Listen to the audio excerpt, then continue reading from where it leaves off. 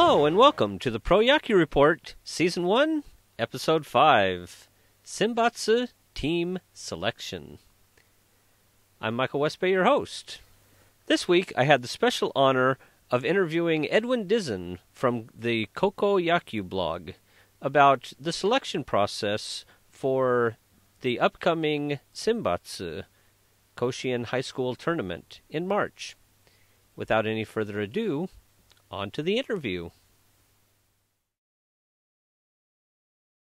Hi, Edwin. Cool. Hi, Michael. How are you doing? I'm doing very well, thank you.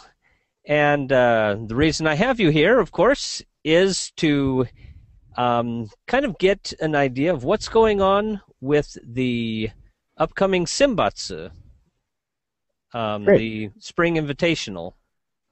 Okay.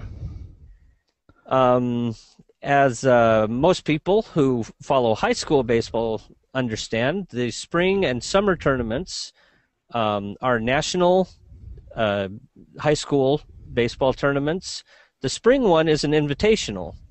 And it has long been a mystery to me how it is that the decision comes about on who the teams will be selected for the spring tournament. So can you try to explain it to the people outside of Japan who might not follow high school baseball nearly as closely as you do? Okay, sure. So basically what happens is, unlike the Natsu Koshien or the Summer Koshien tournament, where you have teams qualifying out of their prefecture, what happens in the fall is that you still have your prefectural tournaments, but then after that you have a couple of teams from each prefecture then qualify for a super regional. And there are actually 10 super regions in all.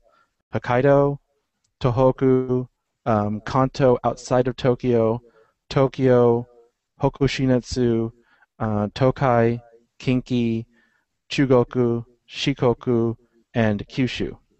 Mm-hmm. And then, in these fall tournaments, one thing I was curious about is, do seniors play? In this case, no. The seniors don't play. So really all you have playing are your first years and second years. So when you hear about the saying that, you know, for the seniors in the summer tournament or the Natsu Koshien, the summer is over, it literally is. They don't participate in the following fall taikai. It's left to their kohais to basically qualify the team for the upcoming Senbatsu. Mm-hmm. And of course, this is because in Japan, school is out in March, and the tournament is generally right then during the break between the school years. That's correct. In this case here, it's March 22nd, but it can be, as I believe, I think it's all in March. But yeah, it's usually done right after school is out. So that's the reason why they don't end up participating. Mm-hmm. So you have the regional tournaments going on, and is it just the champion of the regional tournament who gets invited to the spring? Actually, there's each super region actually gets a certain amount of bids. So if you talk about the base number of teams, there's 32 in all in regular years. Hokkaido gets 1, Tohoku gets 2, Kanto gets 4, Tokyo gets 1. The Hokushinetsu and Tokai regions get 2 each. The Kinki region gets 6. Chugoku, Shikoku also get 2, and then Kyushu gets 4. Those are your base bids, and then there are 2 floating bids that exist. One of them is between the Kanto and Tokyo region, so the committee can choose an extra team from one of those 2 areas, and the other one is Chugoku and Shikoku, where, again, the committee can select one extra team from either of those 2 super regionals. Okay, how about the 21st century slot? Right, so the 21st century bids are usually, what happens there is that each prefecture will nominate a team that did not make it to, I believe, the selection area. They can still make the super regionals, but they can't necessarily have gone too deep in the super regionals. Okay. And they'll nominate a team usually based upon some merit that they've done outside of baseball, or in some cases maybe it is involving baseball. Like for instance, in this particular year, Iwaki Kaisei out of Fukushima, they continued playing on their grounds after the tsunami hit, etc. Yeah. So there is something that might still be baseball related, but usually you'll hear things about helping out in the community or things like that. From those prefectural nominations, then there will be a team that's selected for each particular super region. And then from there, what I've actually found recently in this particular case is that I believe the selection committee will select a team from the Higashi Nihon region, a team from the Nishi Nihon region, and then basically a wild card that they can select out of the super regional candidates that were selected. Okay. So in a normal year, there would be 3 teams that would be selected for 21st century teams. Mm-hmm. And this year is special. In what way? This year is special in the fact that this is an, I guess what you could call a multiple of 5 year, and that is where this is the 85th tournament, and so as a result, what the committee does is that they actually expand the field, in this case from 32 to 36 teams. So outside of the base 32, which as mentioned has the base bids, the floating bids, the 21st century bids, and we'll probably get into later, we'll talk about the Meiji Jingu bid as well. Those are the base ones. The committee has decided to add an extra bid for Tohoku and what they call the Tohoku Memorial bid, probably again because of the great Tohoku earthquake that happened in 2011. Tokai was awarded another bid. Chugoku and Shikoku, instead of having a floating bid, they were each awarded their own team, so each region got 3. And then they added in another wild card bid for the 21st century team, and so there's 4 21st century teams this year. So you mentioned the Meiji Jingu tournament, and this is another part of the whole selection process that has often confused me, because it seems like if you've won your super regional and you go on to the Meiji Jingu tournament, you're already, most likely, have a spot in the Simbatsu. That's correct. But so what are you then competing for at Meiji Jingu? So this was actually, again, another thing that I had to research for, and I wondered why necessarily they had this tournament and what significance it had. It turns out that the Meiji Jingu tournament is where all the super regional winners go down to Tokyo, play at Meiji Jingu Stadium, in another single elimination tournament. Turns out that the winner of the Meiji Jingu bid actually earns their prefecture, or their super region, the Meiji Jingu bid. So there's an extra bid that goes out to the super region that wins the Meiji Jingu tournament. Okay. In this case, because Sendai Ikue out of Tohoku won the Meiji Jingu tournament, so that Meiji Jingu bid goes to the Tohoku regions. That means they have 4 base bids. The 2 that they normally got, the one Tohoku Memorial bid, and now the Meiji Jingu bid. So there's now 4 teams that are guaranteed to come out of Tohoku. That finally starts to make a lot of sense. So basically they're playing for their little brothers in the neighboring regions. Pretty much. I mean, if you're one of the teams that may be on the fringes, or perhaps, even if you're in Kanto where you have the floating bid, there's no guarantee that you're going to end up, that the selection committee is going to go to your, super region. So by your champion winning it outright, it improves your chance of possibly getting selected. Okay. And just by going to Meiji Jingu, are you guaranteed a slot at Simbatsu? I would probably have to say yes. I've never seen a case where a super regional champion has not been selected. usually, and if it's a multiple bid super region, usually at least the champion and the runner-up both end up going.